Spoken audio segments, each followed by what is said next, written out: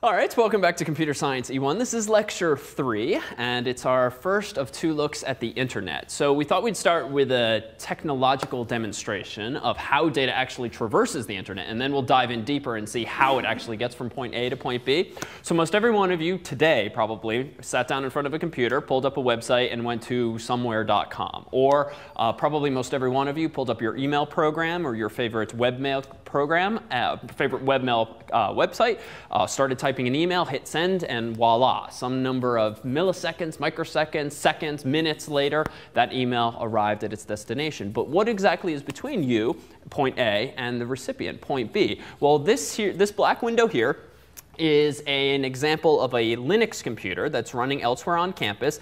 It's kind of an old school type computer whereby there's no graphical interface that I'm using. It's just a so-called command line environment or command line interface, CLI. And what that means is anything I want to do with this computer, I have to type at the command prompt. Some of you might recall DOS from yesteryear. It's a very similar idea. But there's a command on this computer called trace route, which, as the name implies, allows you to trace the route between 2 points, A and B. Well, I am going to be implicitly point A, and point B, let's say, is one of my favorite places to visit for the day's news, CNN.com. When I hit enter, my laptop here on Harvard's campus is going to send a request across the internet to CNN.com, and along the way, it's going to time how long it takes to get from point A to point B. So let's see what's in between us and CNN.com. It looks a little cryptic at first. And in fact, it seems to have paused on one line. But let's see if it makes some forward progress. And it very rapidly did. Looks like 18 steps later, 23 steps later, I'm presumably closer to my destination. Now, this is an imperfect demo, knowingly, because some of the computers between me, point A, and CNN, point B, are actually kind of hiding their identity. They're not responding to my requests using this particular tool, hence these stars here. So let's just focus for a minute on the lines that did actually appear OK here on the screen. So the very first line here actually has this thing, which we'll talk a bit more about later. But this is a numeric address. It's an IP address, Internet Protocol address. And that is my computer's IP address. What that means is that my computer, like almost every computer on the internet, has a unique number associated with it. And it's a number in the form x.y.z.w, where each of those letters is actually a number between 0 and 255, with a few exceptions. Just like a US postal address uniquely identifies your home or your PO box somewhere in the world, so does an IP address uniquely identify computers on the internet. And we'll see later today that's actually a bit of a white lie, a bit of an oversimplification, but it'll get the conversation here started. So that address there that I've highlighted is my so-called IP address. And to the right of it are a few measurements, which we'll see in more detail in a moment. Then step 2, apparently there's something else. It ends in harvard.edu. It's core1gwvl something or other, harvard.edu. And then in line 3, there's another Harvard something or other. And then we get some stars and then more. What might each of these lines in this program's output represent? Any guesses? Each of these represents some kind of computer, apparently, between me, Harvard, and point B, CNN.com. So they're, OK, I just said they're servers. Or I just said they're some kind of computers. They're kind of a servers, but there's a special name given. And you've probably heard this before. Yeah, so it's a router. So you might have heard that there's lots of these things called routers on the internet. You can kind of infer from their name what they do. They route data from point A to point B. And for now, you can think of them as just fairly simple devices that have a really big database, a really big Excel file inside of them that say, when you get data from here, route that data over here. If you instead get data from over here, route that data over here. In short, there's some kind of table or database that says if information is destined for this address, send it that way. If it's destined for another address, send it that way, and so forth. So routers route information. Now, there appear to be multiple routers between me and CNN, and that conceptually probably makes sense, because we don't live next door, so far as I know, to CNN. So it makes sense that there's going to be a bunch of hops, a bunch of routers between point A and B. And what we can see is that apparently the first such hop in line number 2 is a router that belongs to Harvard. In step 3 is another router that belongs to Harvard. Step 4 is unclear. They're kind of hiding their tracks. But it gets interesting now in step 5. Whose router do we appear to be using in step 5 there? So Quest. So Quest is a big ISP, Internet Service Provider. They're one of the backbone providers, the really big fish out there that just have lots of bandwidth capacity, lots of routers and such that people like Harvard and even other entities connect into. From step 5, we then head to where? 6 is kind of unknown, but 7 is owned by who? So it's also by Quest, but what's kind of neat is that the sysadmins who run routers on the internet, they kind of adopted this common convention years ago where they use airport codes to identify routers' locations. So go back now to step 4, or step 5. Where is step 5? Where is that router? Probably. So Boston. So that's BST is actually not our airport code, but you can infer nonetheless. Feels like Boston. What about step 7? That's an airport code, Newark, New Jersey. So it appears that there is a connection. There's a wire. There's a satellite connection. There's some form of connection between lines 5 and 7. And that's how data is getting from one router in Boston to another router in Newark, New Jersey. Now, admittedly, there's probably another guy in the middle who's masking his identity, step 6. But so be it. It still went a few hundred miles pretty darn quickly. Step 8 seems to be, oh my God, where? Yeah, so feels like well, let's see. I wonder if there's another San Jose there, unless the data's really going off into nowhere there. So step 8 mentions San Jose. Step 9 mentions Newark, which makes me a little suspicious that maybe there's a San Jose that's not in California that I'm not aware of. Because it feels like we should end up on the same coast here, because line 10 has us in Newark. Line 11 has us in probably... So it feels like Washington, and then line 12 feels like Washington. So we seem to be staying here on the East Coast. And then finally, we get down to line 15 toward the bottom. Where does CNN server appear to be, or might be? So it feels like it might be in Atlanta, Georgia, just based on these names. Now, maybe it's a little further away because they're being a little clandestine down there. But the point is, in just milliseconds, did data get from point A, Harvard, to point B, Atlanta? How many milliseconds? Well, all of these times that I mentioned a moment ago, 28.413 milliseconds, 48.204 milliseconds. That is literally how much time it takes for internet traffic to get from here all the way down to Georgia. Any questions on this output? Well, let's see if we can't reinforce this and make the world seem an even smaller place. Instead of going to CNN.com, I'm going to go to a Japanese version of their site, cnn.co, which stands for company often, .jp. So let's see how my web browser would connect to the Japanese day's news. So steps 1, 2, and 3 seem pretty similar. Then we get a whole bunch. In fact, we made it all the way to step 17. Now let's see what we can't glisten from this. So steps 1, 2, and 3 were the same. Step 5. Anyone know what Knox.org is?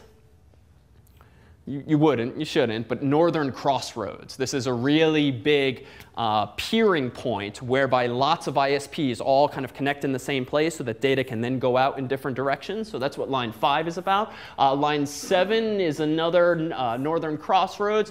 Line 8, actually, yeah, line 8, finally. This is not the same San Jose as before. Line 8 seems to be where? In California, and I'm inferring that because step 9 seems to belong to a company whose name is, okay, 10 gig, well, there's probably not 10 gigabit Ethernet. That's describing how fast their connection is. But Asia Netcom, something like that. But here's what's interesting, and I realize the font is big, so these lines are getting a little complicated because they're wrapping. But what's interesting about lines 9 vis-a-vis 10? Does anything jump out at you? What's that? They take a lot longer. So between 9 and 10, and in fact, they stay longer. Look at 11, 12, 13. All of those millisecond values, they've really shot up from the couple dozen milliseconds we saw a moment ago. Why? Did the internet just get slow after San Jose? Distance. Distance. What distance? What's between us and cnn.co.jp most likely? The Pacific Ocean is between us. So that probably explains the jump from like 7 milliseconds in line 8 and 73 milliseconds in line 9 to get across to the West Coast to line 10 when it's, oh my God, 186 milliseconds to get from point A to point B. And that's because point B this time is much farther away. So this is all well and good for really big globalization. But what about you actually connecting your computer to a home network? So you realize that you probably connect to your home network either using wireless or via wired connection. We'll talk about those in a little bit more detail later. But a lot of this same thing happens close to home as well. So even when you are just sitting at your computer and you don't even have to be connected to some sort of arcane server like this, for this same sort of thing to happen, and specifically if you open up a web browser on your computer and you type in CNN.com, for example, and you hit enter, what happens? And that is what we're going to be trying to answer for you today. So basically, you can imagine that we have to contact this server, CNN.com, somehow. And David mentioned this idea of IP addresses, where every server on the internet has its own IP address. And this is really, really vital for you to understand that IP addresses, there's one pretty much, again, it's sort of a white lie, but there's one for pretty much every computer that exists on the internet today. And this allows communication between the two, because you wouldn't know, for example, how to send mail to your parents' house, for example, if you didn't know the address. And it's the same sort of thing. The IP address tells these computers and these routers how to be able to transfer data from point A to point B. But as you also probably know, we don't actually go to websites by typing in IP addresses. We haven't had to type in like 203.169.9.33 into our web browser to be able to access that website. In fact, what we do instead is to go to something like just CNN.com. Right, so instead we type in this, just something that's very user-friendly. It's a name rather than an address. So this implies that there must be some sort of system underneath it that converts from these friendly names into these IP addresses.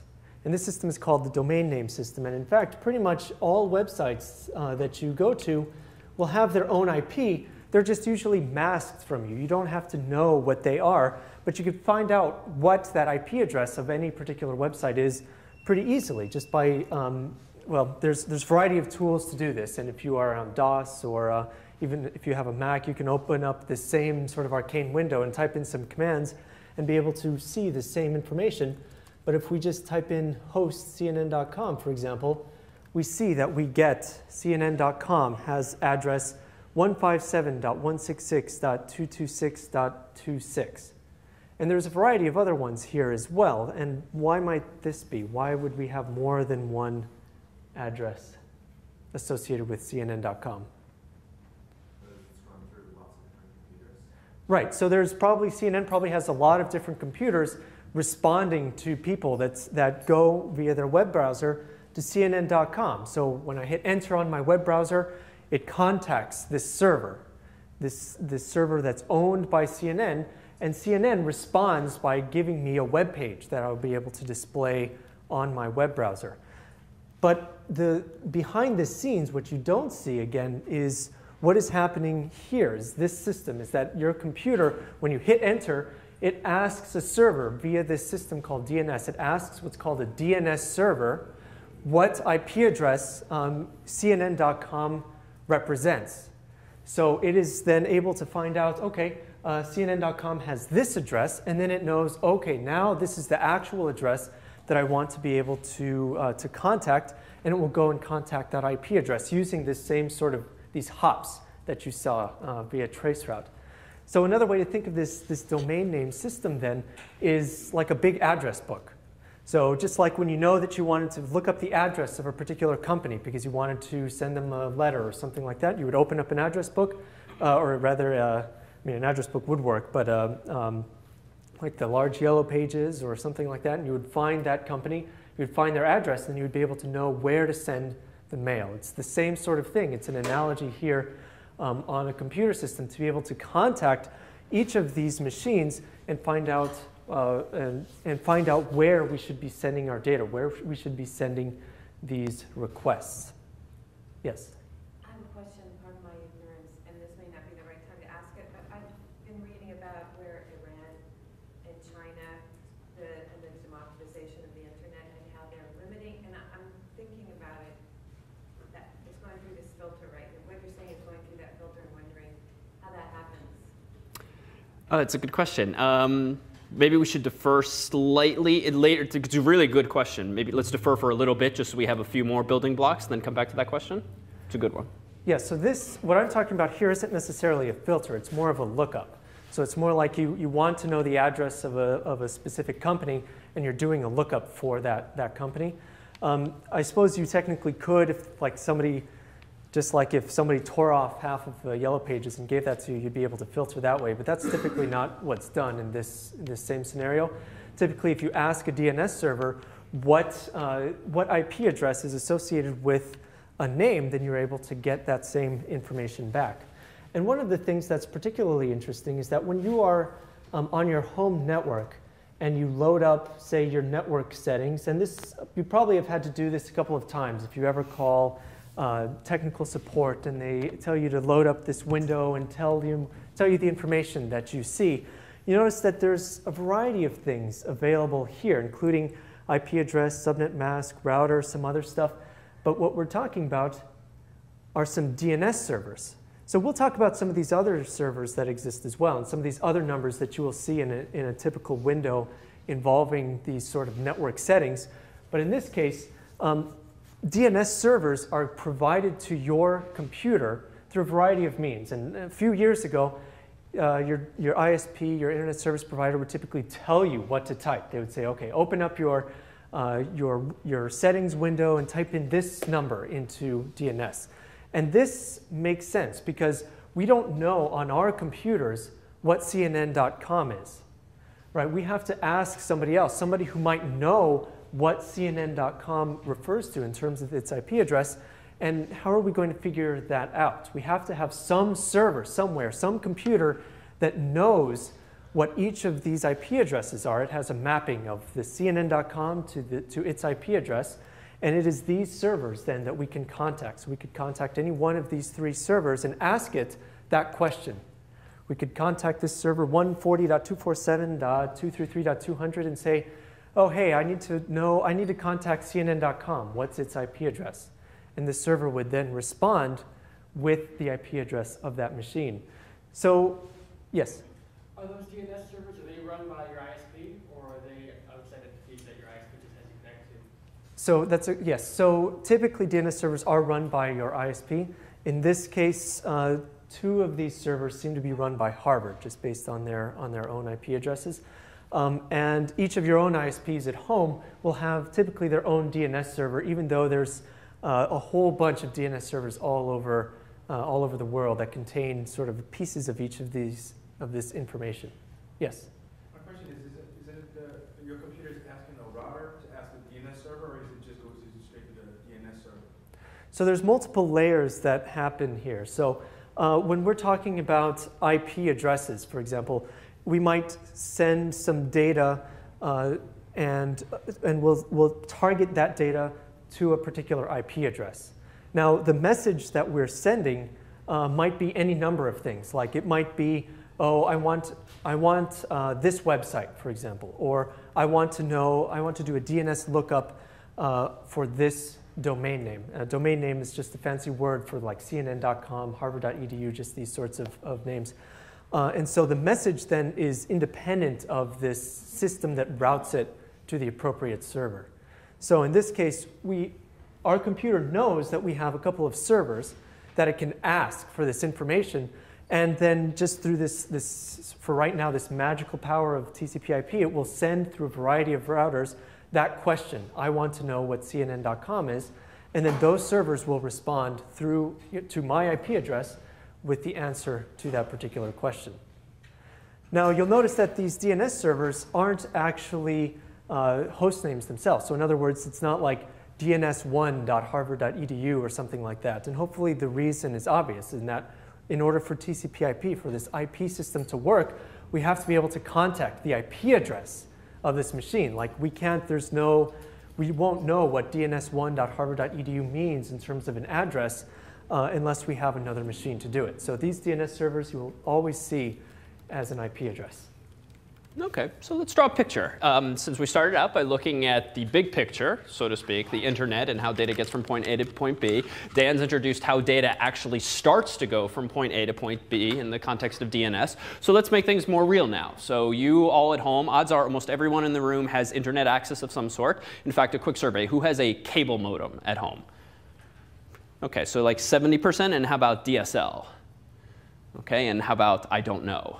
It's OK. All right, excellent. So good.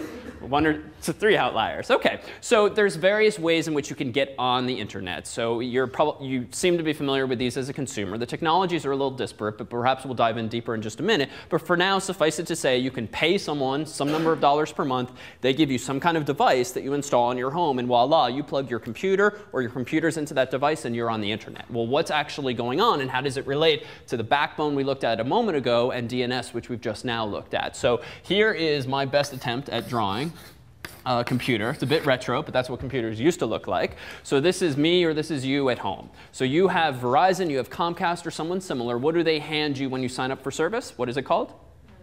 So a modem of some sort. And this word has been around in various forms for years. But for now, cable modem, DSL modem, functionally, they achieve the same goal, even though they work differently. So this device is going to look like this. And sometimes when you get these devices, they're actually combined with this device called a router. So we talked about a router with my little animation a bit ago. But those are sort of big, honking machines that route lots of data from point A to point B. But routers can also be small personal devices that live in my home and in your home. And the purpose there is to get data off of the internet and then dispatch it to 1 or more computers that you own, and then vice versa. So same idea. It's still routing data, but on a smaller, much cheaper scale. So I'm going to also draw a pair of antennas on this thing just to convey the idea that some of you might have cable or DSL modems that are all wrapped up in one device that also provide you with wireless service. But realize some of you might actually have 2 devices for this same purpose. So now my computer is somehow connected to this cable modem. We'll go retro, and I'm going to use a physical Ethernet cable for your desktop computer. If it's wireless, it just goes through the air for now to these little antennas. And what is this cable modem, those of you with cable modems, connected to? What did you plug it into? What the person who came to install it? So it's the cable jack. So it's what's called a coaxial connector. It's that sort of retro metal type thing that you just screw or push the prongs onto, and it holds it there. And it's the same kind of jack you use for cable TV, because they're using the same physical infrastructure for TV and also for cable modem services. So this goes into a little jack on the wall. If you have a DSL modem, by contrast, this isn't a little circular metal plug, but rather what? If you have a DSL modem.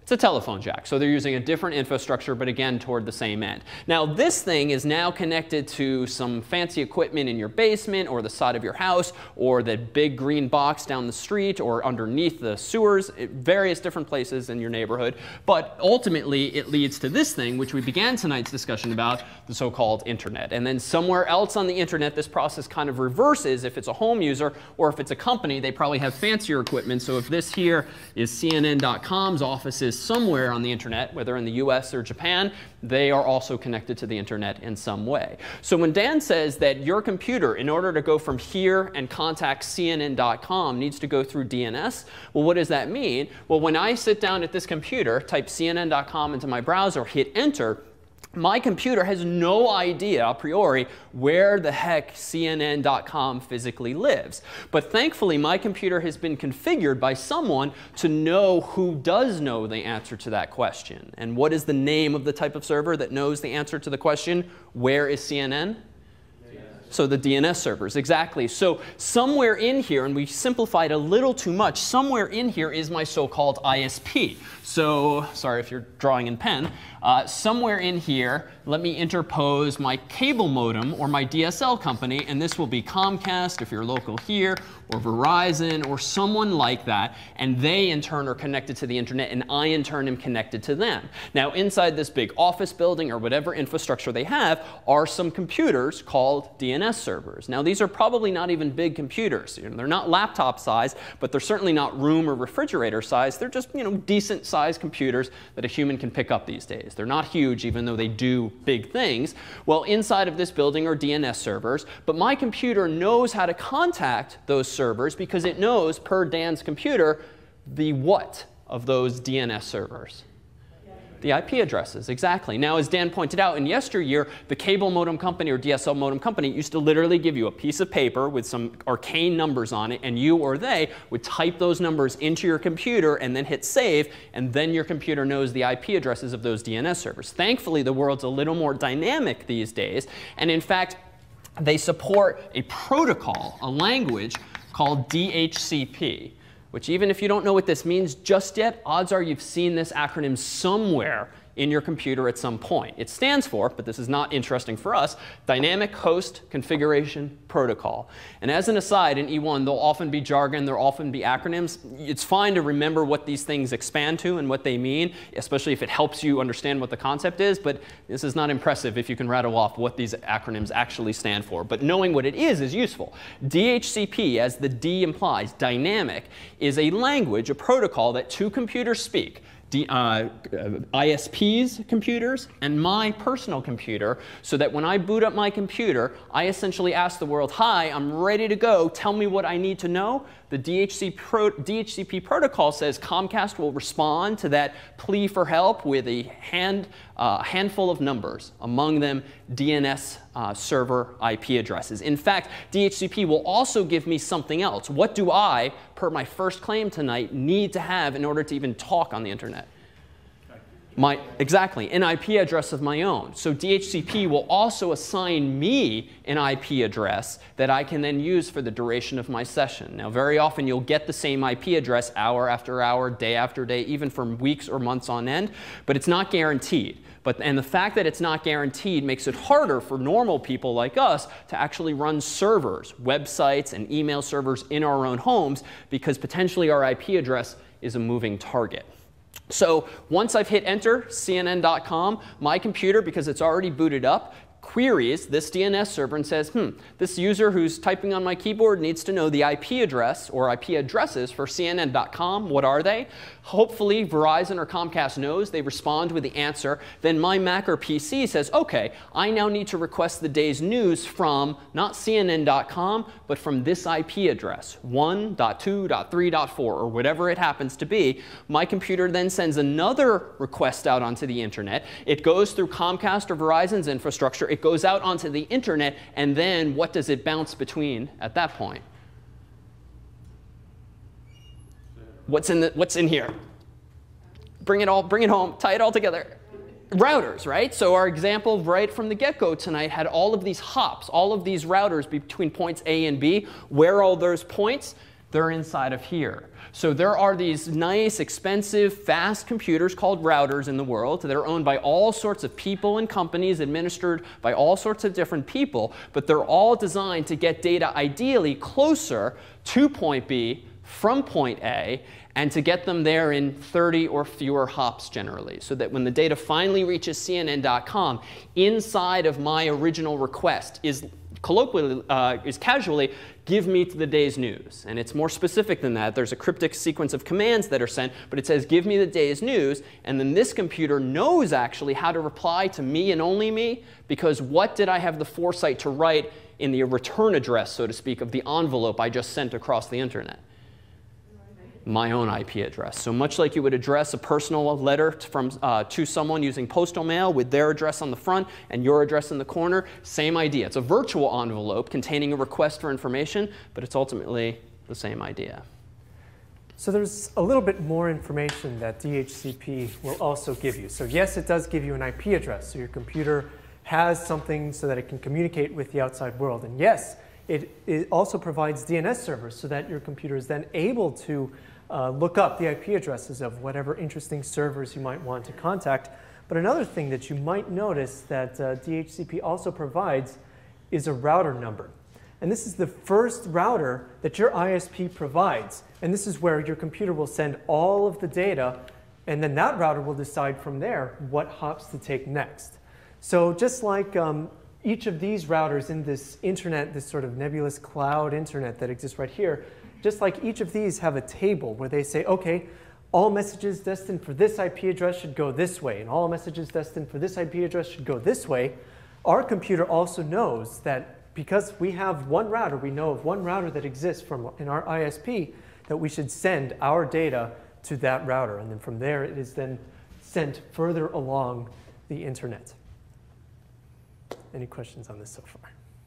Now, one thing that's particularly interesting is that you don't actually have to use DHCP when configuring your computer. And in fact, back in the old days, you might have had to do this manually and type it yourself. Now, this isn't something that I would generally recommend doing, because imagine what might happen if I just type a random IP address in here and somebody else already owns that IP address. What can happen? Conflict.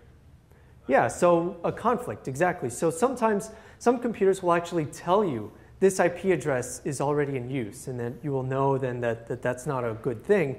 But if we allowed our computer to operate with an IP address that already exists elsewhere, then what can happen?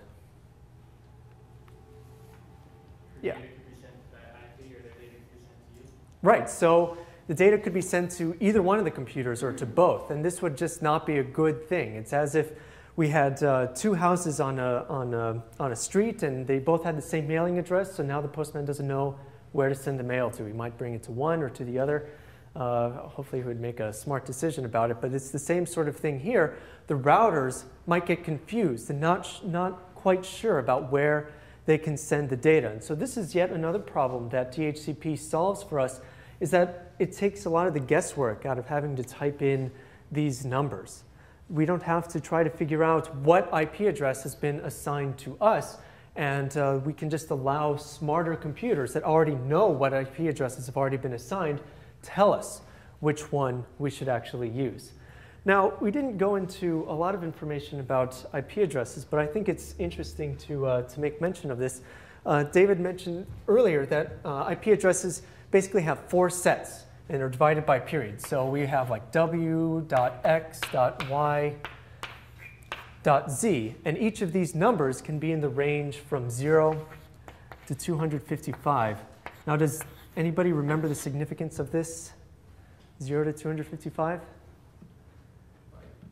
Yeah, it's a byte of data. So we basically have 4 bytes of data in an IP address. And it's just sort of an interesting thing to make note of, that we have 4 bytes of information that can make up an IP address. Now, this might sound like we have a lot of numbers then, because we have 256 different possibilities for each one of these values here, w, x, y, and z. But when you add it all up, you actually figure out, you multiply 256 times 256 times 256 times 256. That tells you how many unique IP addresses we actually have. So in other words, that's just everything in this complete range from 0.0.0.0 all the way to 255.255.255.255. Now, if you multiply all these together, you find out that we only have 4 billion IP addresses available to us in this space. So that, I guess, that might sound like a lot at first glance, but who knows what the population of the world currently is? 6? Yeah, 6 billion. So already we have more people than we have IP addresses. And this isn't that big of a deal, because obviously not everybody has a computer. But in another way, it is a big deal, because we have these servers. So it's not like we just have one computer that's neatly associated with every person. We have, for example, CNN.com, and they have multiple servers that they own. Like we saw when we looked up the host information, just CNN.com, for example, has 6 different servers that they use. And you also might have more than one computer. You might have a laptop, for example, and maybe a desktop at home.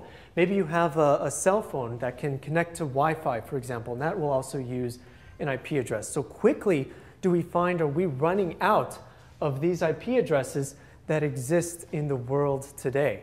And so there's a variety of ways that we're trying to combat this particular problem, because experts keep saying that we're going to run out of IP addresses in, or what do they say, 2011 or something. They always say something that sounds very, very close to what we are now, and it's just going to be sort of a big problem. And so there's a couple of ways that we've been trying to fix this. Now, one of the ways is with something called IP version 6. And we're not going to go into too much detail about this, but IP version 6 will actually allow us to have an address that's much, much, much longer than an IP address that we've introduced here. So this is just called an IP version 4 address. It's not that, it doesn't matter all that much. This is what is used typically on the internet, but it's not the newest system that's available. And so even though we only have 4 billion addresses here, we have something completely ridiculous, like 20, I don't know, hundreds of billions and millions of servers that can be assigned IP addresses in IP version 6. Now this, unfortunately, is not anything that's going to, or I guess fortunately, depending on how you want to look at it, isn't anything that's going to come up very quickly, I think. This will be slow to adopt, and so we have these other things that we have to do to try to solve this particular problem. So let's say then that we have this router, and that we have multiple computers associated to it. So we have, let's say, David's desktop, and then, because I'm slightly higher tech, my laptop.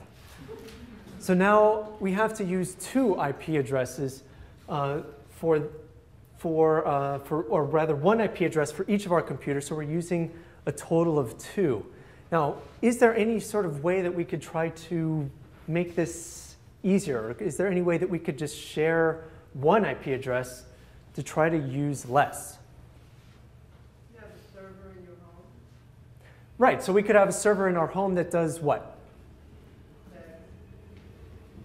that controls both computers, routes information to both computers. Okay, good. So we might have then a server, or maybe even like this router, for example, that is able to take information from each of these computers and then try to figure out, after it sends the information for us into the internet, when it gets a reply, it will try to figure out which one this actually came from. So another way to, or a way that we can put this into an analogy is, say, a mailing address again. So let's say you have a building that has multiple apartments, and each of these apartments doesn't have an external address, right? They all have the same mailing address to that one building, but somebody, whenever they get the mail, looks at the name that's on each of these pieces of mail and says, okay, this one goes to this apartment, this one goes to that apartment, this one goes to that apartment. This way we can have more apartments, but we don't have to give out more mailing addresses. And it's the same sort of thing. So through this other system that's called NAT, this router can actually determine which message this computer sent, for example, and then as soon as it gets a reply from CNN.com, it will route that same information back to the original computer that requested it. And so in this way, we can then have 1 IP address for this specific router, or for your router that's sitting at home, and then we can assign like sort of a different set of IP addresses, and some IP addresses that aren't made publicly available to the rest of the internet, just like you might have apartment A, for example, in this building, and apartment B, and apartment C, and those don't have to be known to the outside world, just that one mailing address, and then the person that is responsible for sorting the mail is able to take each of these and send it to the appropriate location. So frequently what you will see is that you will have an IP address, especially if you're at home. Now in this case, now that we're on Harvard's campus, this is a public IP address. This is one, I am using one of these 4 billion IP addresses in the world, but at home, when I'm using a home router, typically what you see is something very, very different. And you might have an IP address that's in a different range, maybe something that starts with like a 10.1, or what's another famous one, or popular one that you might recognize? 192.168. Yeah, 192.168, that's another one that's, or of course there's 2 sets of numbers after this, but these are generally known as like these private zones of IP addresses that routers can provide to computers within a house or within a small area, and these IP addresses aren't made public to you. So whereas I could contact my computer directly by using this IP address, I may not necessarily be able to do the same with my home computers, because I have these 2 computers and they are sharing one public IP address that my router is remembering for me, but the router has also given me these private IP addresses, maybe in one of these ranges or maybe in some other range, that is then that then tell me that I'm on this private network and not on some larger public network that's accessible to the internet. So before we get to the one security concern, which you raised earlier, the Great Firewall of China and the like, let's consider a smaller scale one. So how many of you have ever sat down at your home computer, typed in a domain name, but misspelled it and hit enter? So all of us, presumably. But what's happened? Go to a page, it's like a false web page or something. Yeah, so you'll often reach some page that's just bogus. What do you often see on these bogus websites? Yeah, like a search box, even maybe some mention of Google, even though Google does not own that site. But you see what specifically? Oh. What do you see on these pages? Not just Google. Spam, or really, they're just littered with ads, right? They're these sort of faux-looking websites that are just a whole bunch of links to not so useful sites. So how is this happening? So it can be a number of different ways. So for years, it's been common practice to buy domain names. So CNN.com is a domain name. Harvard.edu is a domain name. And you can buy these things. And we'll actually do this potentially later in the term when it comes time to discuss websites. But you can buy domain names, and you can buy domain names that actually look like other people's domain names in hopes that someone's going to goof some percent of the time, mistype their domain name, and hey, maybe they're on their website, they might as well click through an ad, and therefore you make a few pennies. This is very common. This is what's known as squatting, and it can happen either so that you can gain revenue. I got a mic problem. Can you just stand next to Dan for now? Sure. So you can either, squatters do this either to just pull in ad revenue, or they do this in hopes that someone will take an interest in that domain name and actually buy it from them. So it's going to be very awkward. You're going to have to come with me. No, that's OK. We'll do it. So this is actually becoming a bigger concern now, because now some of these big ISPs, internet service providers, are actually themselves doing this on a much bigger scale. So Dan introduced DNS a bit ago. And if DNS is this big overarching system that essentially hears all of the requests you're making for websites and for servers so that it can do something useful, translate those names, those host names, those domain names, mostly synonyms for our purposes tonight, into IP addresses, those same DNS servers can also respond with any answer they so choose. So in fact, if you try to go to a website that doesn't actually exist, well, on Harvard's network, I'm going to go out on a limb here and assume that no one actually bought this. It's getting louder. I think you should get that. If I actually go to a website like this, that I just completely made up, complete nonsense. So it happens to say jerk a lot, so whatever. I'm going to. OK, well, actually, so this is good behavior. Harvard is sort of respecting internet standards, because when I type an invalid domain name, my browser gets a certain numeric response from Harvard's DNS server that says, that doesn't exist. I got nothing for you. And so your browser displays this, it's somewhat cryptic, but very clearly erroneous page. What's increasingly happening at home, if you have Verizon, Comcast, or a lot of these big ISPs, they're actually receiving your request for jerk.com, saying, oh, this isn't a valid address, but rather than just tell you that and leave it at that, here is a page full of advertisements that we make money off of anytime you click through any one of these links. And this is actually really ticking off, particularly the tech community, because this is actually breaking the behavior of DNS and what the servers are supposed to respond. But why do they do it? All right, so it's money. Now, those of you with Comcast, there is an annoyingly cryptic sequence of steps you can go through to actually opt out of this process. And it may have, in fact, caused enough of an uproar that ISPs do need to.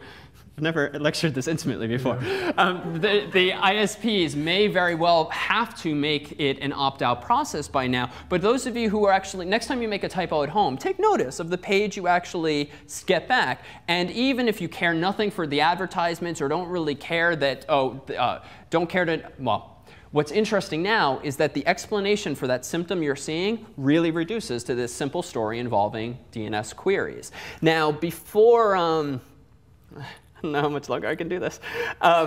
Let's see, before we take a break, let's see if we can't tease apart some of the jargon that up until now we've intentionally not spewed out. But now that we have sort of a picture on the board here, let's see if we can toss out some of those pieces of jargon and buzzwords that you'll actually encounter in typical life so that you can now relate things you've seen or heard to what we've been discussing thus far. So if you could, I'll go over here.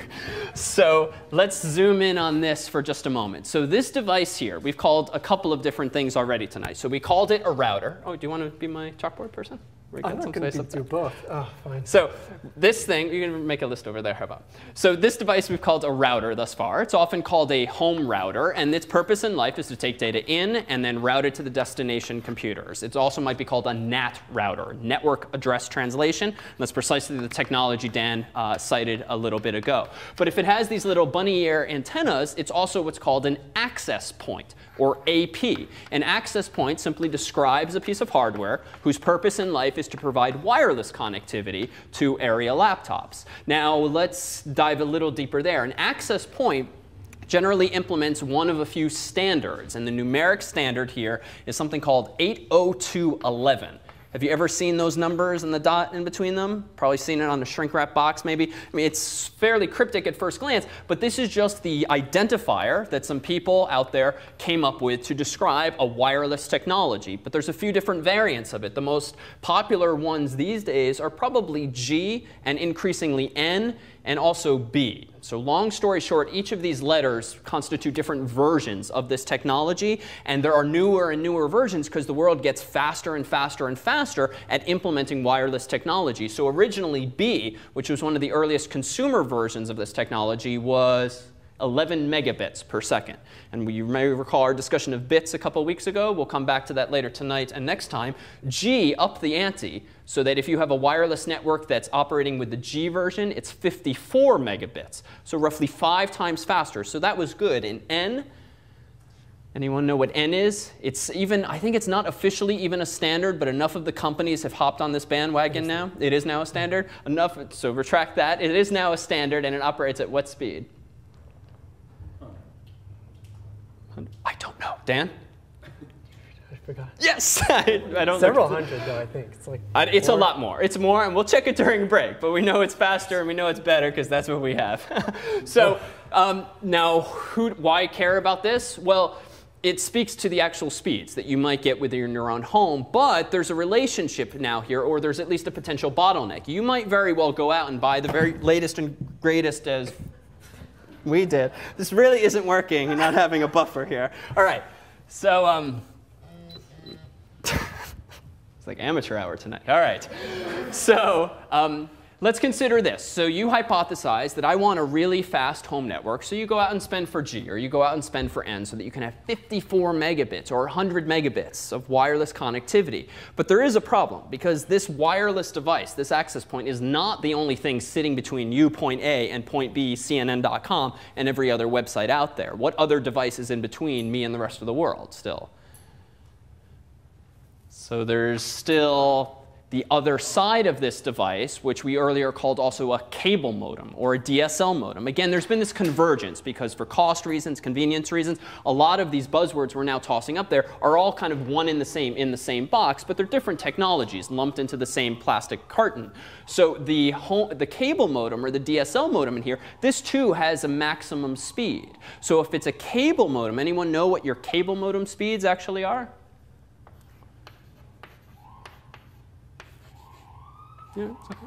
Anyone know what are you paying? You're all paying 50, 60 bucks a month. What are you getting for it? What's that? 10.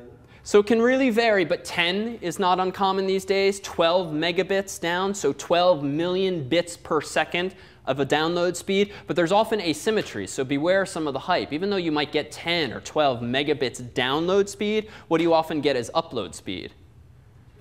2. 1. Now, maybe that's not such a big deal. And in fairness, most of us probably download more data than we actually upload. But frankly, if you use your home internet connection for work a lot, maybe you send around really big PowerPoint presentations or PDFs or Photoshop files, or maybe you're one of these people who likes to share video content or music content, for better or for worse, that requires that you actually upload content. So almost all of us have this asymmetry at home whereby you can download content, even videos from the course website, pretty darn fast. But when Dan and Chris and I try to upload videos to the course website for all of you to reach, I mean, we are often there twiddling our thumbs because our internet speeds are relatively lower. So realize that you can't just latch on to the numbers that might be applied to one technology, your own cable, your own access point speed, your own home network speed, if you're only paying for so much of a limit in this particular device.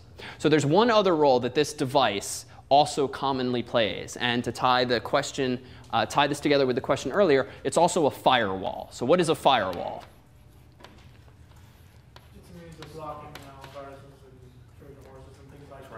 Yeah, it's a means of blocking bad stuff. So viruses, Trojan horses, and we'll talk more about this, especially in our security lectures this semester. And to be fair, it's not quite blocking viruses and Trojans per se, but it's often blocking in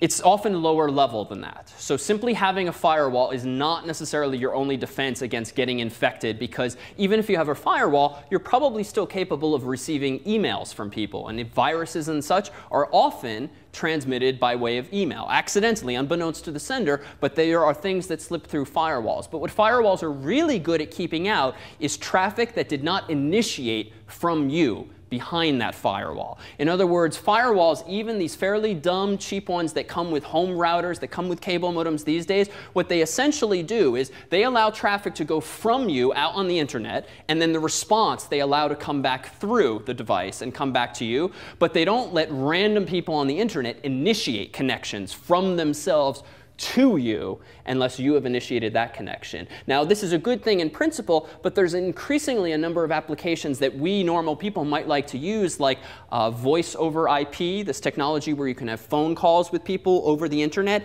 Well, that's kind of a problem, because if you want someone to be able to call you, that suggests they need to be able to initiate this connection, or you need to be able to initiate this connection. So very commonly do problems arise when two parties, A and B, have firewalls between them. But fortunately, there are increasingly some technological workarounds to this.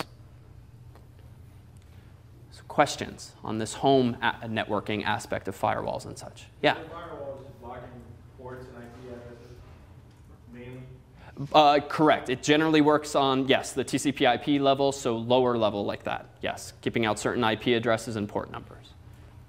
And more on that in the future for those unfamiliar. Other questions?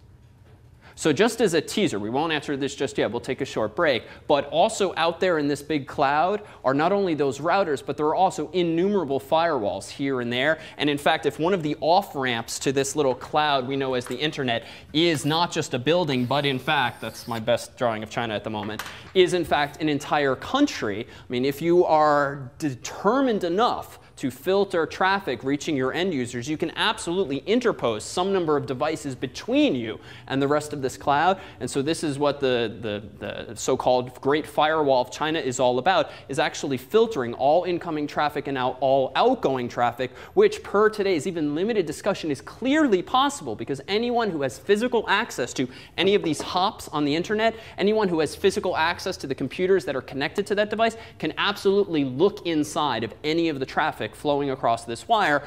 But thankfully, there are some defenses. So more on that after the break. Let's take 5.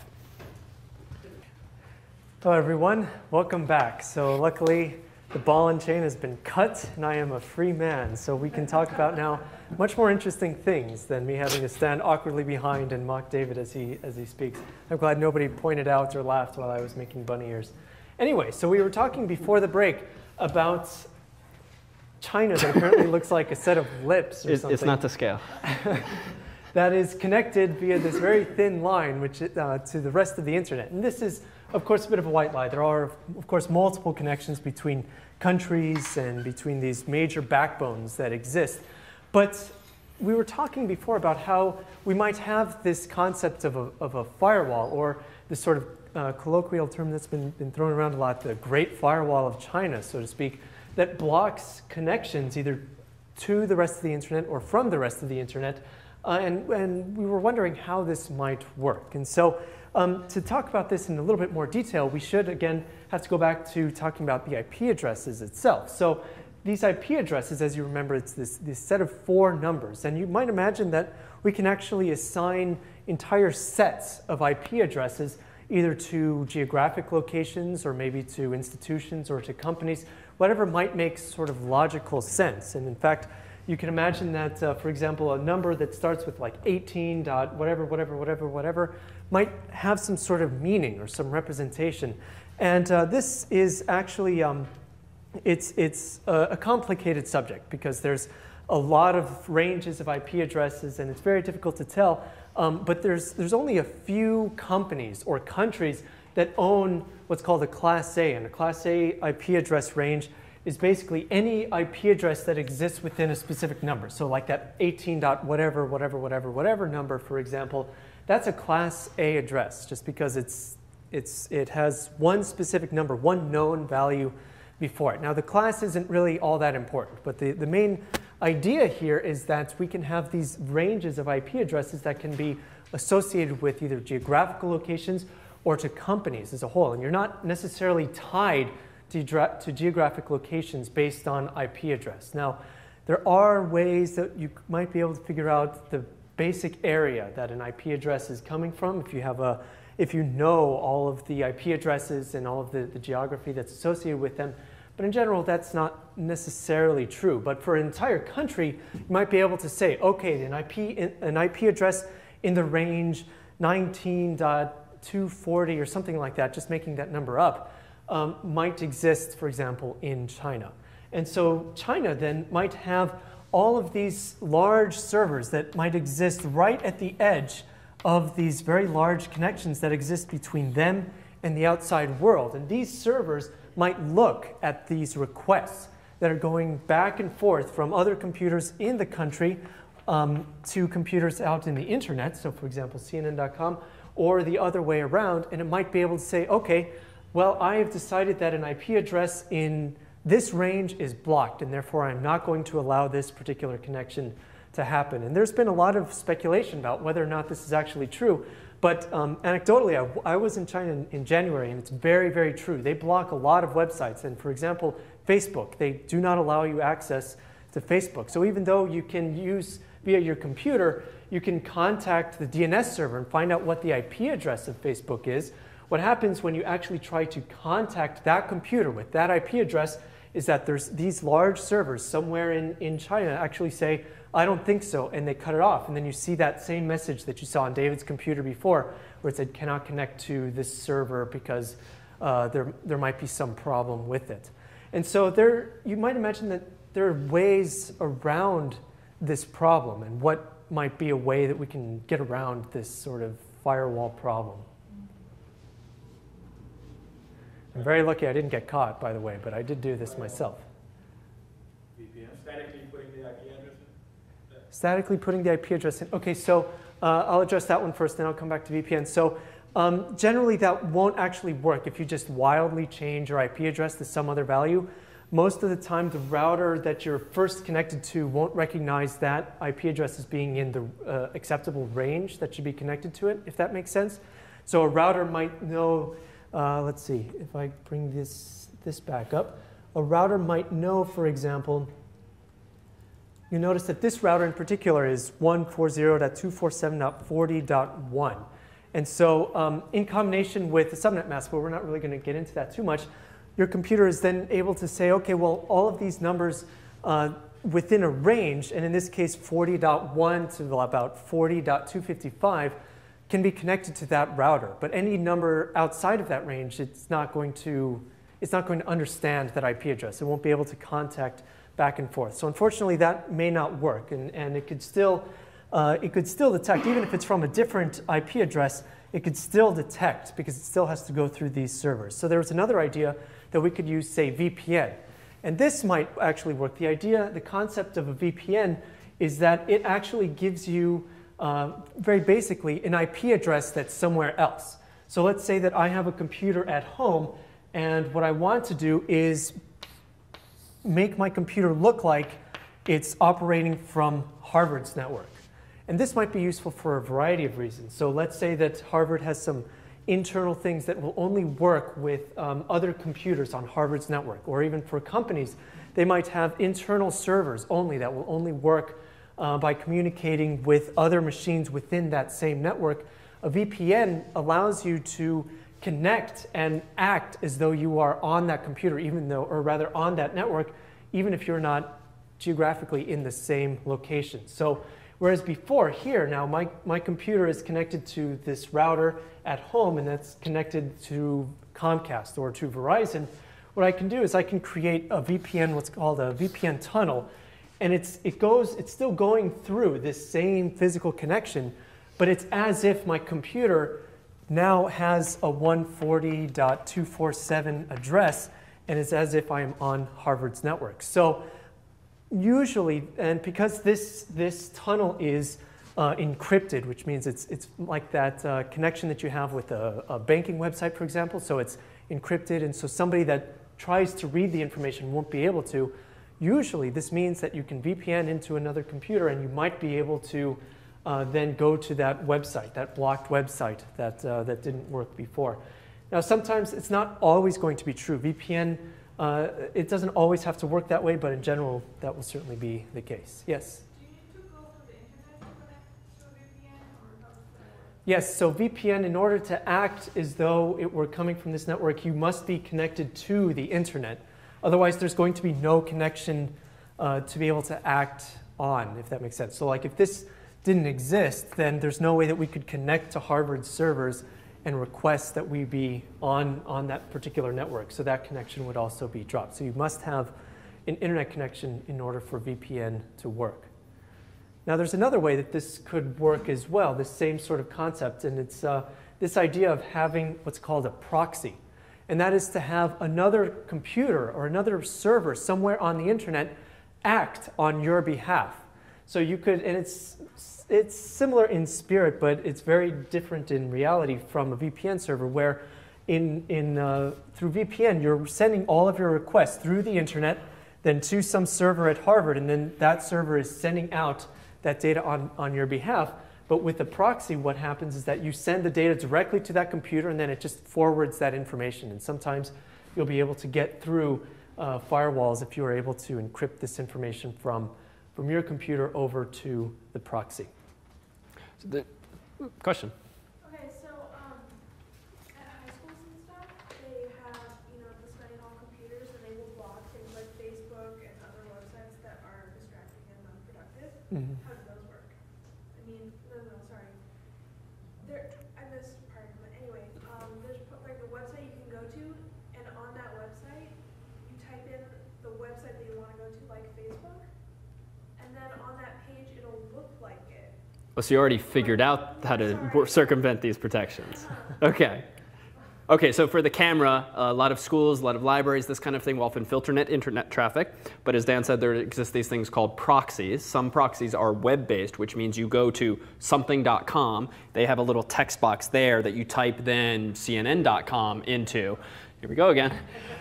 That you would then type CNN.com into. You can stay 3 feet away. All right, good. As luck would have it. So what essentially, you submit the address of the website you want to visit at school. They then go out on the internet, get the contents from Facebook.com. They then relay it back to you. And so they are literally a proxy in the conventional sense. They are doing something on your behalf and serving as this sort of middleman. All it would take for the school administrators to stop that would be to find out the name of this proxy service. And there's even more sophisticated ways of getting around it. The VPN solution is fundamentally much more sophisticated, much more robust, because it literally is encrypting everything between A and B. And so long as you trust the person you're VPNing into, like Harvard, not to disclose what it is you're doing and what websites you're visiting, that's definitely a robust approach. But even then, China or other entities, companies, could in theory filter out VPN traffic, because all internet traffic has unique numbers associated with the type of traffic. But even then, if they tried doing that, you can also spoof your kind of internet traffic and pretend that your VPN connection is actually just an email going across the internet. So it's really a cat and mouse game, and it requires much more sophistication to circumvent those protections. But I will say, anecdotally, we just got an email from someone on the internet recently who was trying to bless their hearts, to tune in to computerscience1.tv, computerscience1.tv, where we have the course's videos from years past. And we've apparently been blocked in China, I don't know if I told you. So you cannot tune into this course in China at the moment. But she was actually asking how to circumvent that, and it's hard to offer legal advice over email. But so we didn't really give a solution. But Dan just, actually until just now, you now have 3 ways. Other questions? Other questions? OK, so So there's not just encryption happening at this VPN level. There's also encryption that might be happening closer to home. So you can also protect yourself a little closer to home. And this is something you do have control over. So if just a few years ago, you could go into your own home, you could go into a friend's home, sit down at your laptop, and when you go to connect to local wireless networks, odds are you'd have like a smorgasbord of options to choose from. And you would usually choose the one that seemed to have the strongest strength. These days, you often see what kind of icon next to all of those so-called access points. So you see a padlock of sorts, which suggests that the connection's not locked per se, but it's encrypted. It's scrambled. To encrypt information means to scramble it using fairly fancy mathematics that are generally, but not always, hard to decrypt unless you are the designer of that particular setup. So in the world of wireless networking, back to this device here, for years the standard was to use a protocol called WEP, W-E-P, Wired Equivalent Privacy. The irony was it was completely broken. Don't even bother writing this down unless you're writing do not use WEP, because it was completely buggy and easy, it turns out, to crack. In fact, you can, if you go into a home that's still using WEP to encrypt their wireless traffic, if you sit there long enough on your own laptop and have the right piece of software installed on your computer and listen to enough of the wireless traffic that's just flowing through the air, you can, after some number of minutes generally, figure out what the secret password is that that person is using for their home network, type it into your own computer, and voila, you're now on their network. It was really kind of a joke. So the world came up with a couple of new things, among them WPA, or newer variant WPA2. So this is better. And in fact, if you take one thing away from tonight, security-wise, it's that if you bought several years ago your own home router, and you remember or you have the user manual with which to figure out how your wireless settings are configured, if you discover in looking at your configuration page, and to tie this into something Dan said, odds are the IP address of your home router is something like 192.168.1.1. If you've ever seen that number somewhere, odds are if you can type that into a web browser in your home network and then pull up the configuration page for your router. Anyhow, if you are resourceful enough to figure out how to check your router's configuration and you find that it only supports WEP, and you're moderately paranoid, it's time to go spend another 20 bucks, 30 bucks and buy a newer one that supports WPA or WPA2.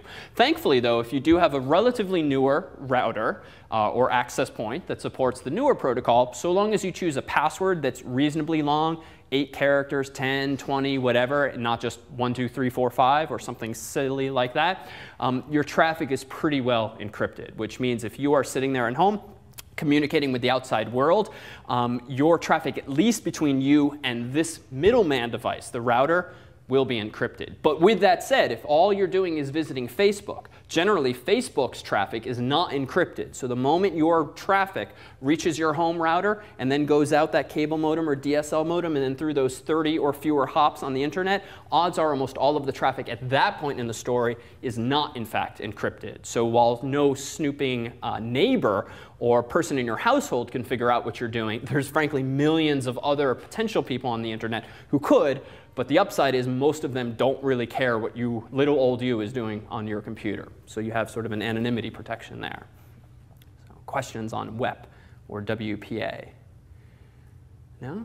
All right, so one last detail. The one thing we haven't focused in on, silly though it is this thing here. What is it that you're connecting this cable to on your own computer? What's that called? A NIC. So NIC, N-I-C, Network Interface Card, otherwise known as an Ethernet card, otherwise known as a network card, and probably some other things. This is simply one of those green cards that I think Dan held up a couple of lectures ago on camera, a little logic board whose purpose in life is to empower a computer to actually communicate on a network. Into that network card or Ethernet card goes, not surprisingly, an Ethernet cable, and the other end of that cable goes into what device? Just to make sure we're following along. Yeah, so the home router, which might just be the cable modem if you own one computer, might just be the DSL modem if you own one computer, but if you've got a bunch of computers or a bunch of family members in your home, odds are you have a device with multiple Ethernet jacks or your own personal router or switch that you bought that you connected into that device.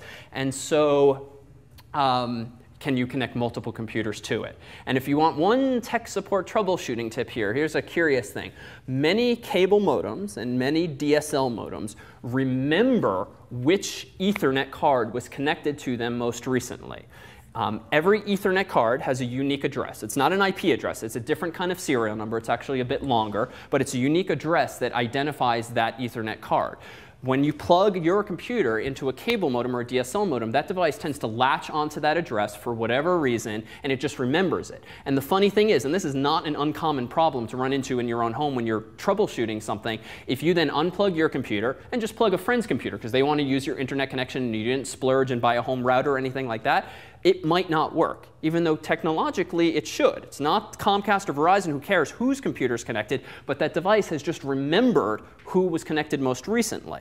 So the solution to this problem, if you know, is to do what?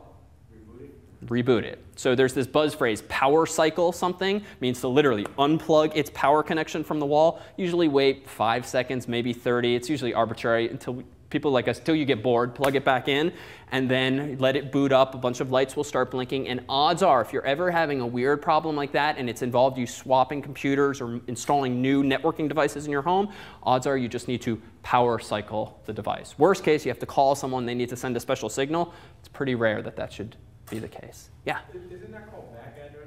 A MAC address, yes. An Ethernet address is synonymous with something called MAC address, which is not Macintosh. It's Media Access Control, so it's all caps. So that's another acronym you might see somewhere in your computer's innards. It's actually sort of a pet peeve that people tend to talk about Macs, like the computers, in all caps, even though it's something completely different. They're talking about this media access control, this Ethernet ID. So make sure you get your capitalization right, or you will be made fun of. By Dan.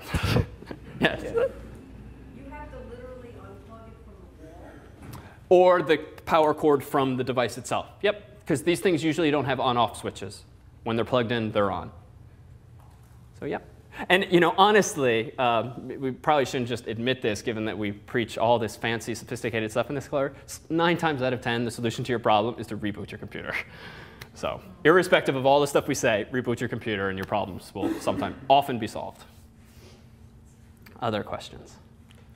Sorry, but we usually wait till the last lecture to tell you that, but sorry.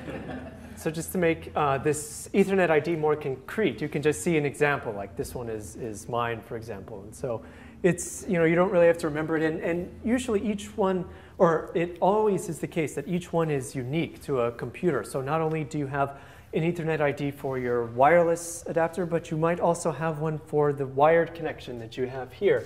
And this wired connection, actually, there's some interesting things also about this. So there's a variety of speeds that exist for this today. And not only does it depend on the cable that exists between your computer and the device, but also how fast your computer and your router can actually support. So sometimes you might see different values, like Ethernet, for example, which is able to support 10 megabits per second, or fast Ethernet, which can do 100 megabits per second, or, you know, we never looked up in.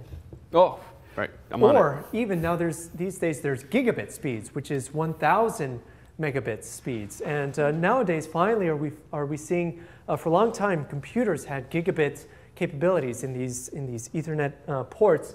But for a long time, the routers did not. And so nowadays, we're finally seeing routers more affordably able to have gigabit speed connections. And so you might remember that this cable modem doesn't quite have that same sort of speed. We're talking about 12 megabits, or even nowadays, like the fastest you will typically see with Verizon's Fios, or now Comcast, even around here, is starting to go up to 50 megabits per second. But we have these really, really fast speeds that can exist between a computer and a router. And what's the point? Why might we care that we can have a really fast connection between the computer and a router? Yeah? Oh, for sharing, for communicating with other computers, not through your own phone number. Right, exactly. So to communicate a file, for example, from this desktop to this laptop, if they're both connected using gigabit speeds or using gigabit Ethernet, transferring that file will be really, really fast because it doesn't have to go through the internet, obviously. It can just go through this router. And as long as your computer supports that speed and the cables you're using support it and the router as well, you'll be able to get a very fast connection between the two. And so this can actually make a difference when you're trying to decide why on earth would I want to use a wired connection versus wireless. So even ignoring the problems with security, for example, where anybody would be able to, if you're using an unencrypted network, anybody would be able to see what traffic you're sending back and forth. But now you could be able to transfer files between your computers very, very quickly, very, very easily. And with the way that we're transferring, like, for example, iTunes rentals, even like you download a movie on iTunes and you're trying to share it from one computer to another, it can be a painful experience unless you're using a very, very fast connection. Are you able to find out the speed of Yes, 802.11.n can go up to 600 megabits per second on an optimal local network. So all of these speeds that we quoted you for the wireless, those are sort of the theoretical max. You will almost never see that maximum speed coming out of these. I mean, even if you were literally sitting right next to the router, will you not get that speed? But it certainly is an indicator of the relative speeds between the two. So it's sort of a big leap from G to N, for example, and you'll notice a very big leap in speed from one, excuse me, from one of these protocols to the other. And it's a good chance for a little caveat emptor here. I pulled up Comcast.net here, or Comcast.com. I went to their shop page and then their products page, because I actually just went through this myself recently. So they actually have lots of different tiers of internet service these days. There's a lot of hype here. I mean, most of this level of detail is irrelevant.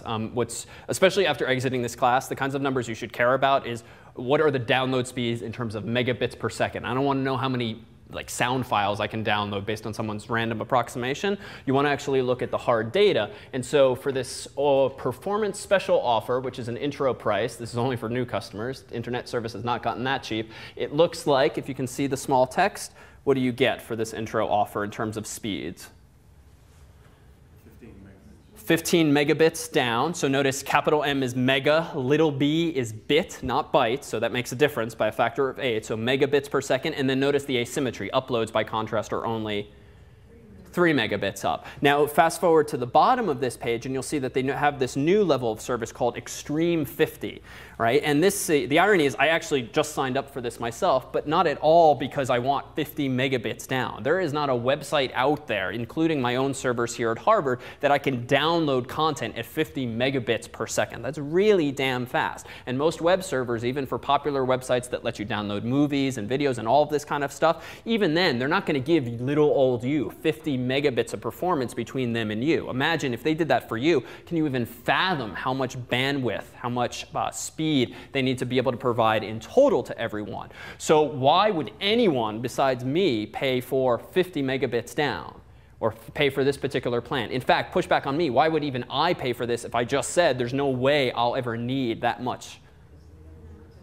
Sorry? For me, for work purposes, it's just the upload speed. So yes, I'm doubling my download speed. Frankly, I don't really care. But my upload speed will soon be 10 megabits upload speed. And even that's probably more than most sites can sustain. But because much of what we do is moving big video files around and moving big PowerPoints and other types of research type files around, that alone makes it worthwhile. Now, those of you who are just you in your apartment, but maybe have roommates or family members, then maybe these numbers like 50 megabits down starts to become a bit more compelling, because if there's 5 of you there actually downloading it once and you're all downloading some movie or doing something that's bandwidth intensive.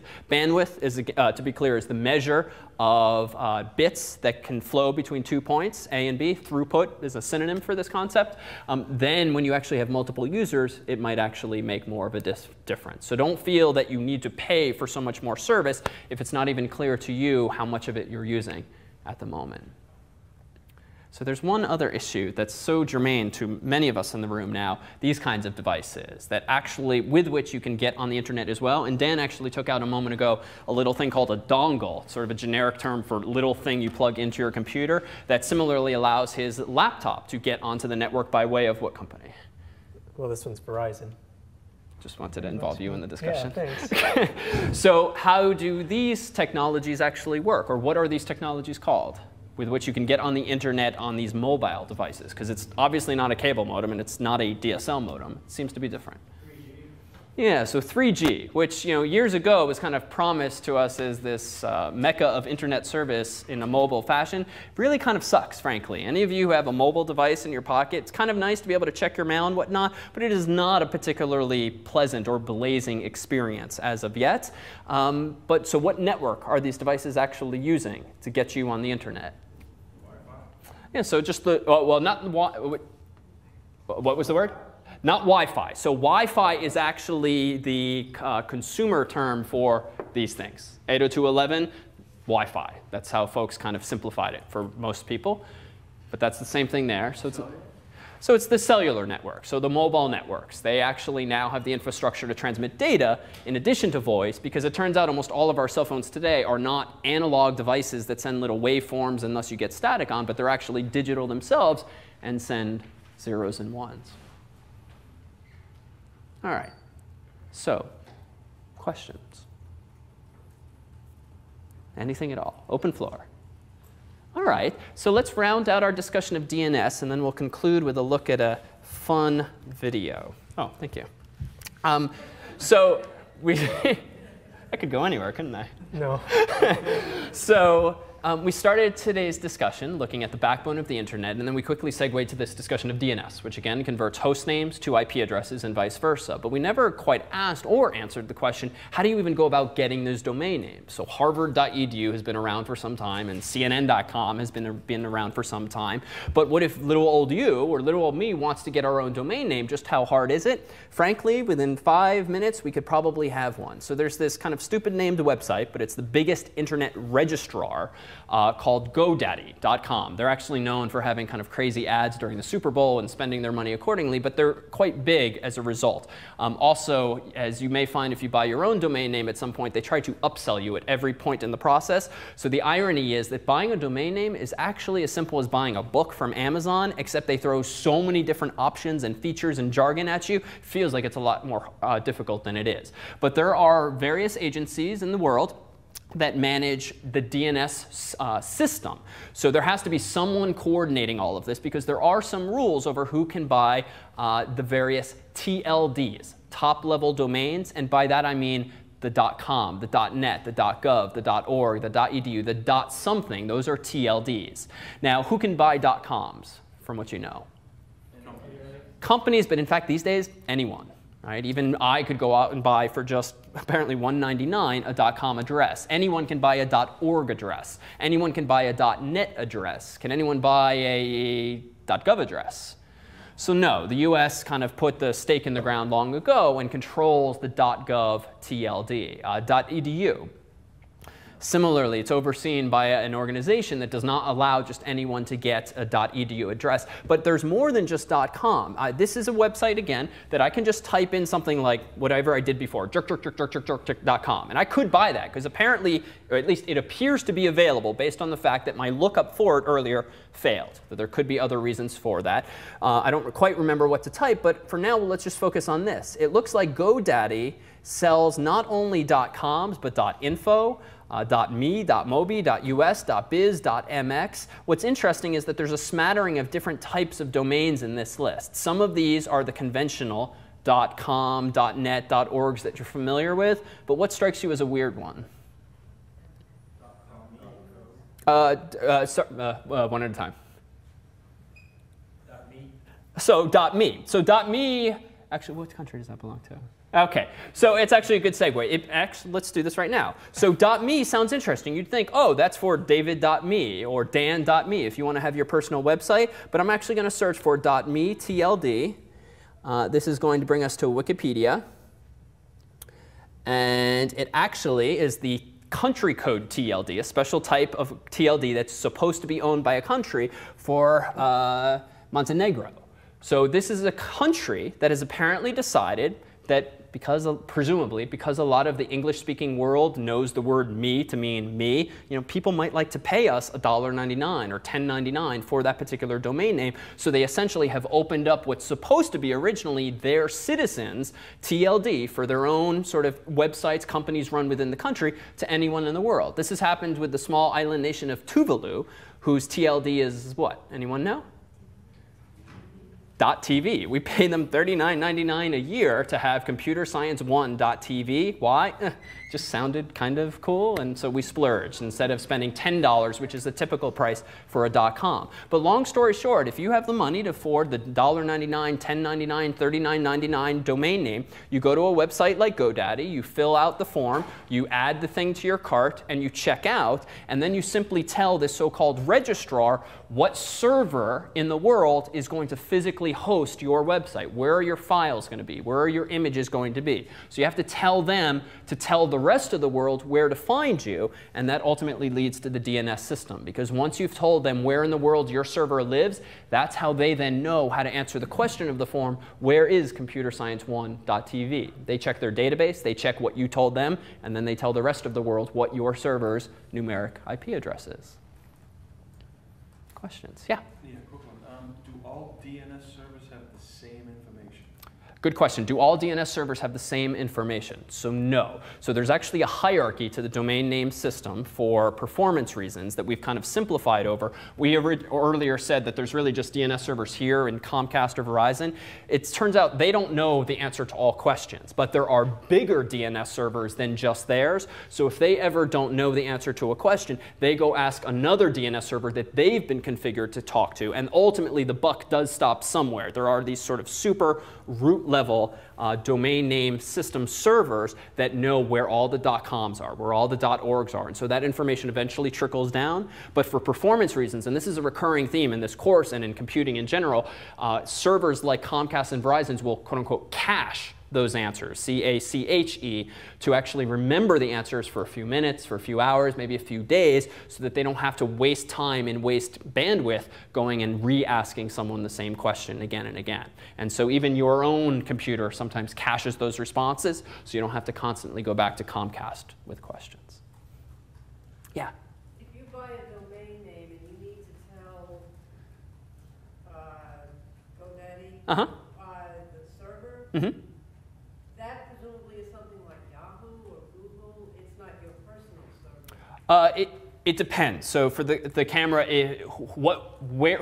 whose server do you use to host a website? What do you tell GoDaddy? No, it wouldn't be Yahoo or Google. You would typically, in addition to buying a domain name, which comes with a yearly cost, a renewal cost, you would also typically own your own server on your own network, your own company or campus, or you pay someone else to rent space on someone else's server. And there are dozens, hundreds of companies that provide web hosting services. You would tell GoDaddy what that hosting company's IP address is. So it's independent of websites like Google and Yahoo that we're familiar with. Shall we roll a film? All right, so let's see if we can't conclude with a visualization of what's going on the internet. I would say that this film, this animation developed by some folks at Ericsson's Media Lab years ago is mostly accurate, but they took some artistic liberties, shall we say. So let me go ahead and pull this up. Do you want to dim the lights there? All right. All right. And I give you Warriors of the Net. And iTunes together. There we go. Back one, yeah.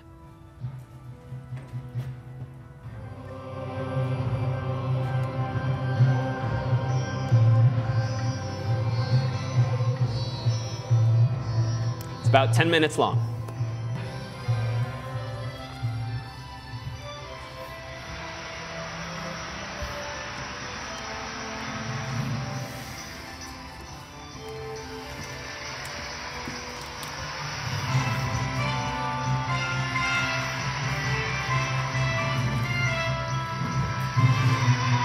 When we talked about TCP/IP earlier, there's other protocols. One of them is UDP that serves a slightly different purpose. When we were using traceroute earlier, we were sending what are called pings to each of those intermediate hops, not pings of death, though. Different type. For the first time in history, people and machinery are working together, realizing a dream. A uniting force that knows no geographical boundaries without regard to race, creed, or color. A new era where communication truly brings people together. This is the dawn of the net.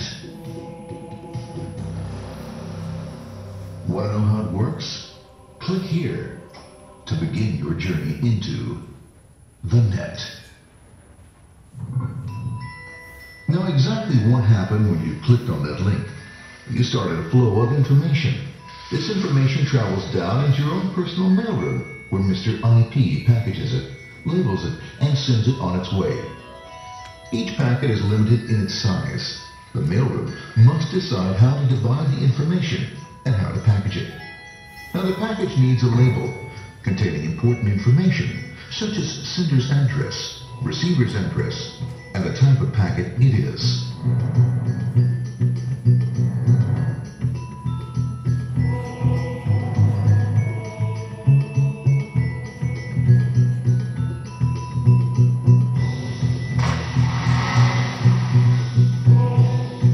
Because this particular packet is going out onto the internet, it also gets an address for the proxy server, which has a special function, as we'll see later. The packet is now launched onto your local area network, or LAN. This network is used to connect all the local computers, routers, printers, etc. for information exchange within the physical walls of the building. The LAN is a pretty uncontrolled place, and unfortunately, accidents can happen.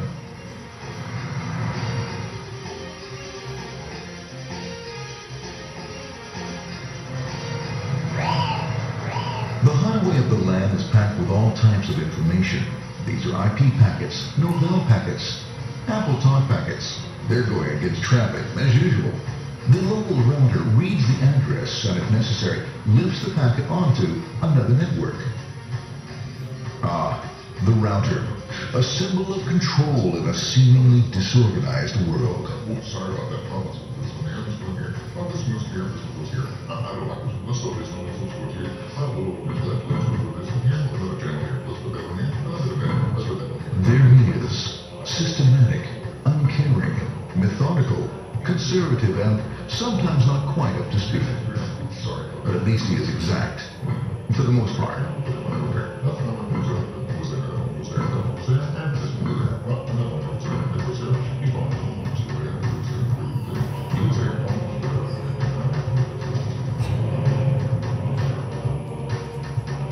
As the packets leave the router, they make their way into the corporate intranet and head for the router switch. A bit more efficient than the router switch plays fast and loose with IP packets, deftly routing them along the way. A digital pinball wizard, if you will.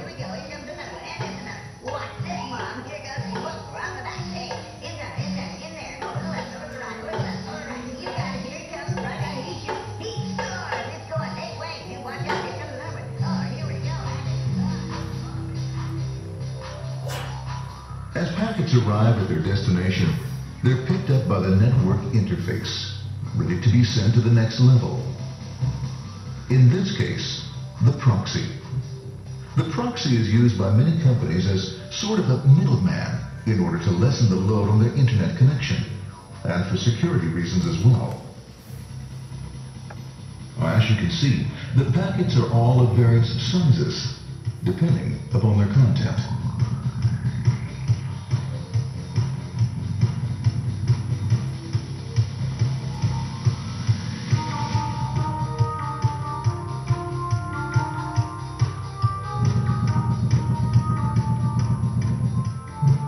The proxy opens the packet and looks for the web address, or URL. Depending upon whether the address is acceptable, the packet is sent on to the internet.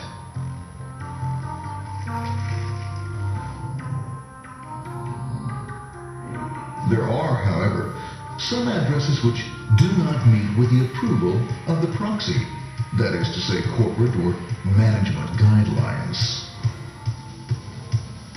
These are summarily dealt with. We'll have none of that. For those who make it, it's on the road again.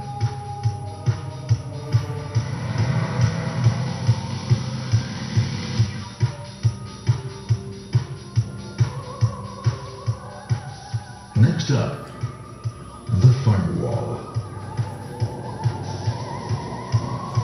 The corporate firewall serves two purposes. It prevents some rather nasty things from the internet from coming into the intranet. And it can also prevent sensitive corporate information from being sent out onto the internet. Once through the firewall, a router picks up the packet and places it onto a much narrower road, or bandwidth, as we say. Obviously, the road is not broad enough to take them all. Now you might wonder what happens to all those packets which don't make it along the way. Well, when Mr. IP doesn't receive an acknowledgement that a packet has been received in due time, he simply sends a replacement packet. We are now ready to enter the world of the Internet. A spider web of interconnected networks which span our entire globe. Here, routers and switches establish links between networks. Now, the net is an entirely different environment than you'll find within the protected walls of your LAN. Out here, it's the Wild West. Plenty of space, plenty of opportunities, plenty of things to explore and places to go. Thanks to very little control and regulation, new ideas find fertile soil to push the envelope of their possibilities. But because of this freedom, certain dangers also lurk. You'll never know when you'll meet the dreaded ping of death. A special version of a normal request ping which some idiot thought up to mess up unsuspecting hosts. The paths our packets take may be via satellite, telephone lines, wireless, or even transoceanic cable. They don't always take the fastest or shortest routes possible, but they will get there. Eventually. Maybe that's why it's sometimes called the worldwide wait. But when everything is working smoothly, you can circumvent the globe 5 times over at the drop of a hat. Literally. And all for the cost of a local call or less.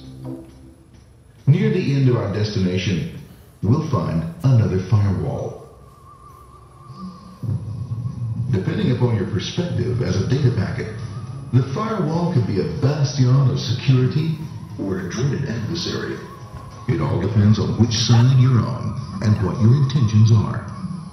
The firewall is designed to let in only those packets that meet its criteria. This firewall is operating on ports 80 and 25. All attempts to enter through other ports are closed for business.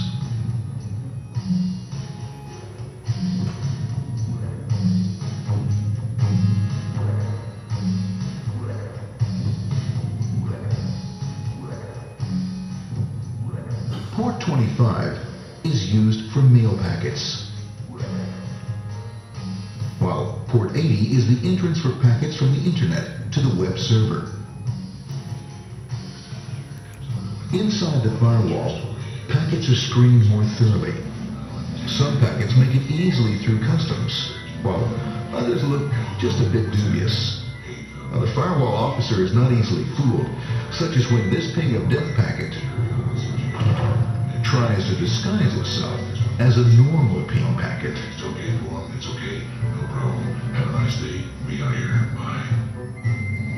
For those packets lucky enough to make it this far, the journey is almost over.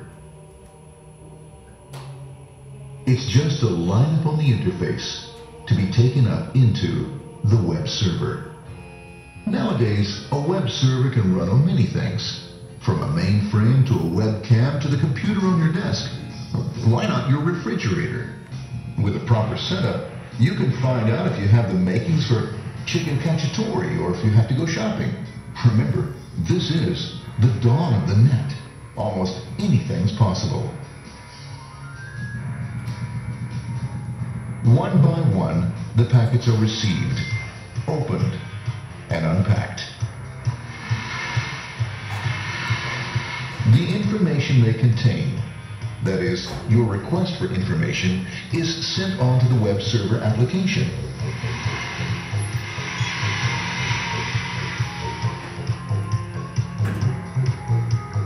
The packet itself is recycled,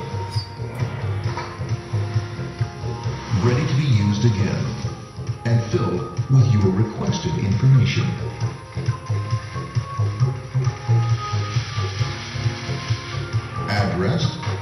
has set out on its way back to you. Back past the firewall, routers, and on through to the internet. Back through your corporate firewall.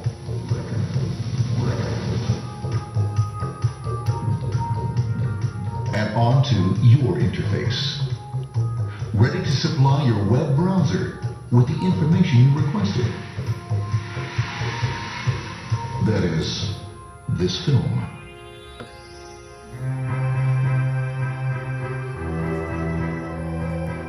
Pleased with their efforts and trusting in a better world, our trusted data packets ride off blissfully into the sunset of another day, knowing fully they have served their masters well.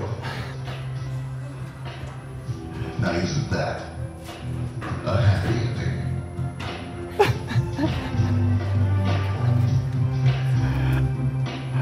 That last part's the false part.